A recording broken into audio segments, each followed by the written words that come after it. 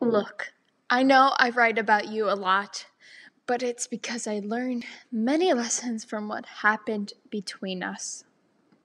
Like not to lose myself in any relationship. I know I shouldn't give up on my good habits. I should continue spending time with God. In fact, I should spend more time with God when in a relationship.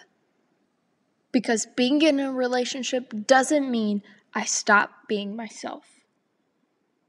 If you remember and do these 3 things, then next time when something happens, you won't be starting from scratch. Because you won't be devoting your whole life to another person. When a person walks away, they just walk away with maybe part of your heart. And not the whole thing. That's a lesson I took when looking back on what happened between us. Especially when you left.